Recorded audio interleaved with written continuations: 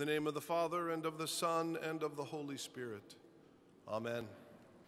As we gather this morning to remember and celebrate the baptism of Jesus by John in the Jordan River, the question is, do we really fully understand the power and significance of our own baptisms?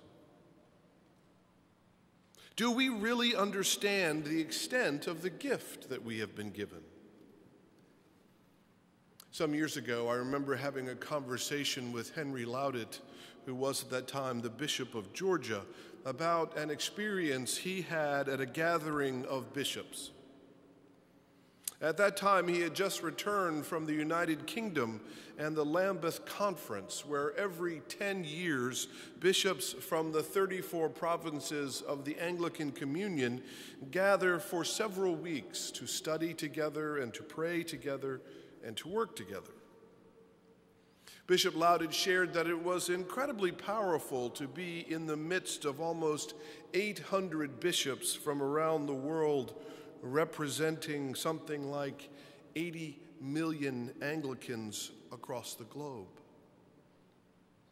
He said that during his time at Lambeth, the bishops were divided up into smaller working groups where you would meet every day to pray and to work and to plan together.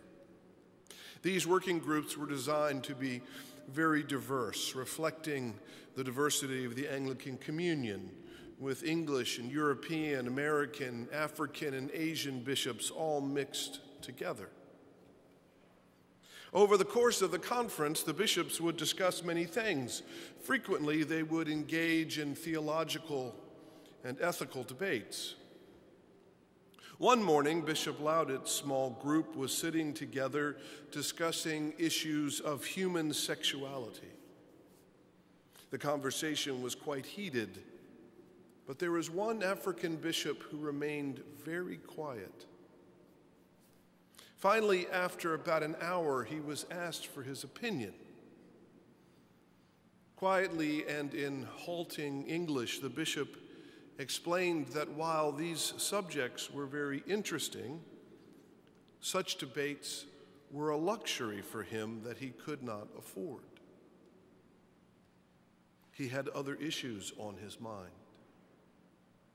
When he was asked to elaborate, he said that as a Christian bishop in a small but very fundamentalist Muslim country, he had to decide whether or not he could condemn his people to death. Many of the local people, he explained, were coming to him wanting to be baptized.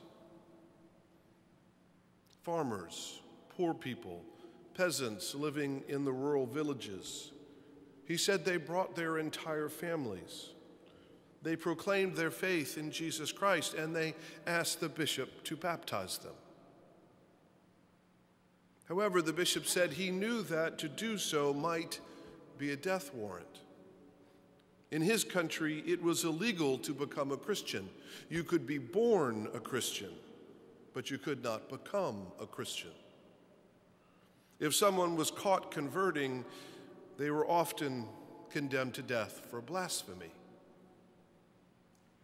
To baptize an entire family, he said, might lead to all of them dying for the faith.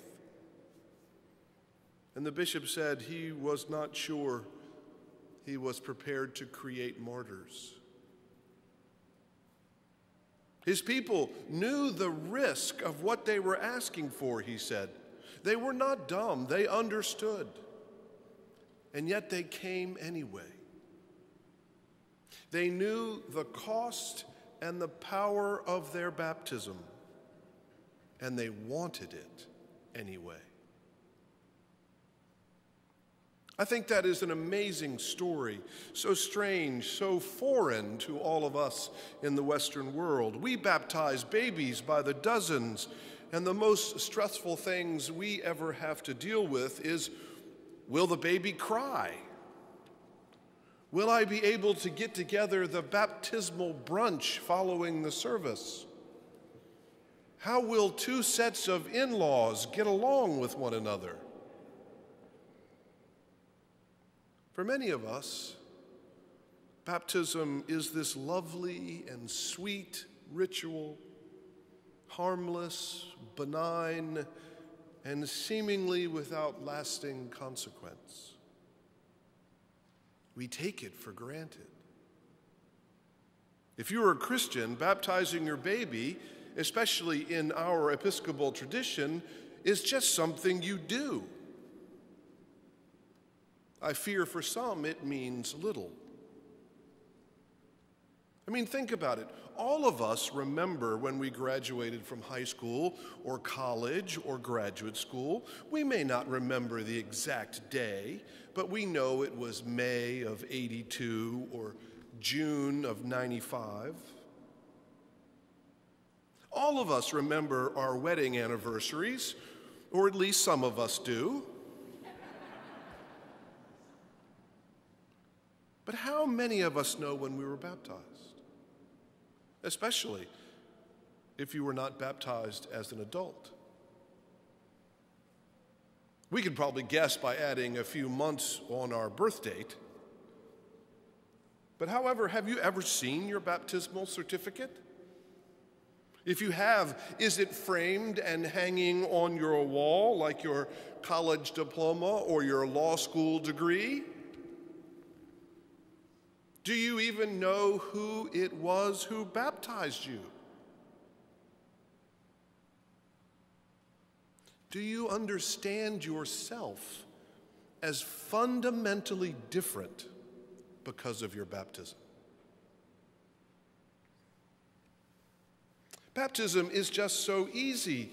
It seems to have such little cost, and therefore it can appear to have little value. Quote, I think more of the place where I was baptized than the cathedral where I was crowned. For the dignity of a child of God, which was bestowed on me at baptism, is greater than that of the ruler of the kingdom. The latter I shall lose at death.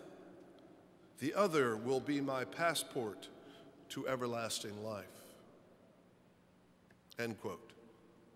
Louis IX, King of France. What we do today at this service, and the dozens of times in this cathedral every year, has immense implications. Whether we know it or not, whether we claim it or not, our baptisms signify that fence-sitting has ended. The freedom of uncommitment is over. Wondering where you stand in life, confusion about who you are and who directs your life are no longer ambiguities. When we are baptized, Jesus Christ and his way of life become part of who we are. In baptism, our allegiance is made public, and solidarity with others who profess Jesus Christ is made manifest. Our baptism is our Epiphany. It's our showing forth in response to God showing forth in Christ. It means we belong to something bigger than family or even national alliance. We have been claimed as Christ's own forever and given an invitation to a new life. There's an old story about a little girl who dressed in her Sunday best and who was running as fast as she could one Sunday morning, trying not to be late to Sunday school. As she ran, she prayed, "Dear Lord, please don't let me be late. Dear Lord, please don't let me be late." As she was running and praying, she tripped over the curb in the front of church and fell, tearing her dress and skinning her knee. She got up, brushed herself off, and started running again.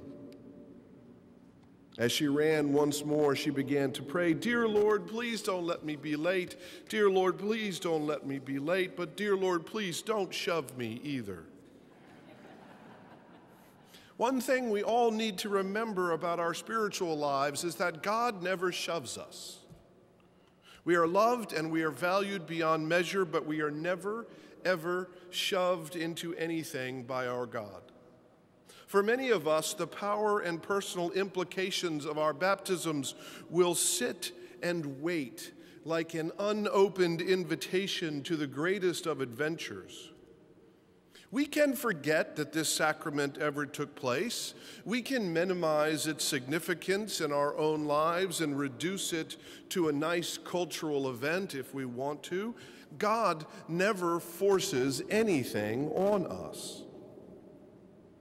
Rather, Christ always stands beside us, inviting us to open up this invitation and to claim our true identities.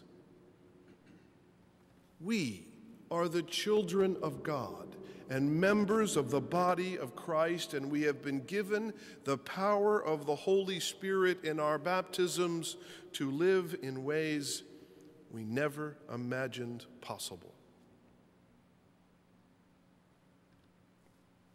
There's an old story that many years ago, a lady in a faded gingham dress and a man in a well-worn suit walked into the office of the president of Harvard University. The couple didn't look like much, and the president was a very busy man. The couple explained that their son had attended Harvard for 1 year and that he had loved the university. However, the son had been accidentally killed, and this couple wanted to erect a memorial to him somewhere on the campus. It is said that the president of Harvard treated them rather dismissively, explaining that while he was very sorry for their loss, the university was not in the business of putting up statues for every person who attended Harvard and died. While the couple tried to explain that they were not thinking of statues, the president brought the meeting to a close and politely sent them on their way. At that point, Mr. and Mrs. Leland Stanford returned to Palo Alto, California, where they established the university that bears their name, a memorial to a son that Harvard seemed to not care about. Be careful not to overlook the gift that lies right in front of you. Be careful not to decide too quickly that what was done for you in your baptism is of little consequence. Sometimes the greatest gifts are free and much grander than we ever imagined possible. Atheists would say we leave this world much the same way we came into it, alone and anonymous. The gift of baptism says otherwise. Baptism says we are named and we are known by God and we are loved and we are empowered to live a life as a disciple of Christ. And we are promised that in the end, not even death can separate us from the God of love. Amen.